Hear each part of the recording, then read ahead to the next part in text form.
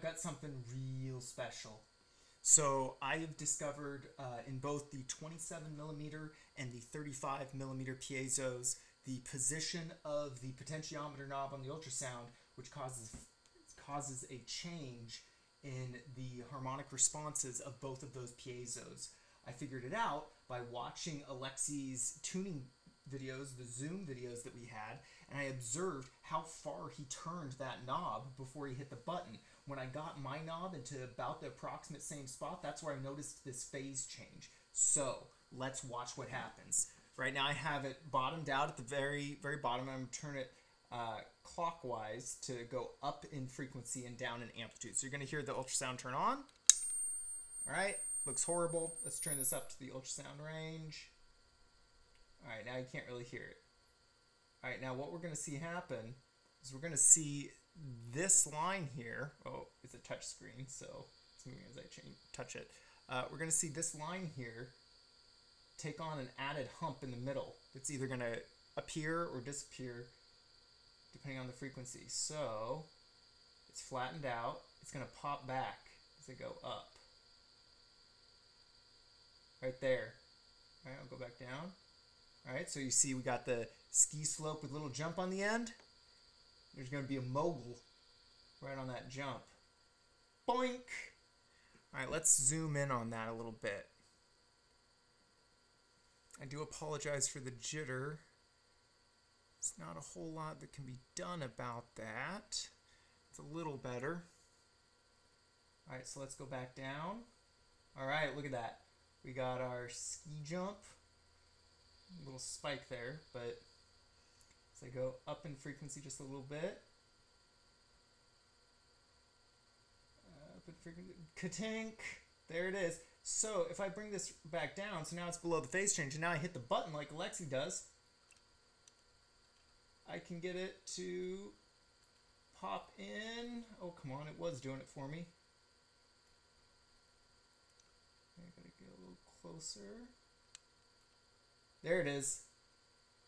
See, I got the jump to pop in, and now I should be able to get it, yep, out and in. It's still in, come on, go out. Okay, well, I can't get it out now. There you go. So when it's right on this edge, it's really sensitive to pushing the button to push it into that state.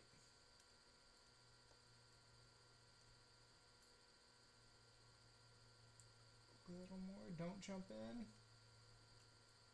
There it is, pa-tank. All right, now I'm gonna keep this running as I change the buzzer from the 35mm buzzer to the 25mm buzzer, or the 27mm buzzer, I mean, because Alexi used both, and the wave shapes look a little bit different, but it happens on both of them.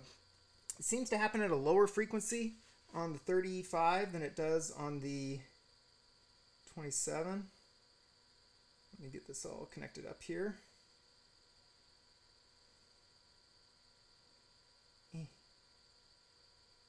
All right.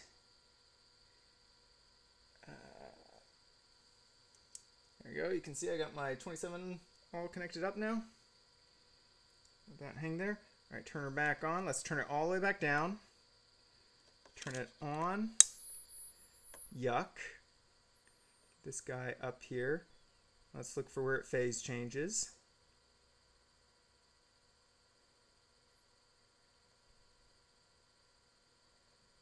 Getting close.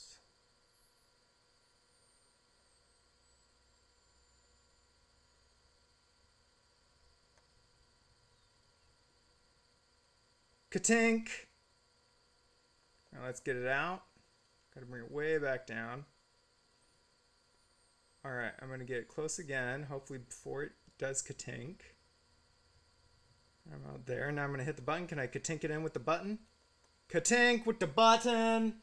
Say what? Say what?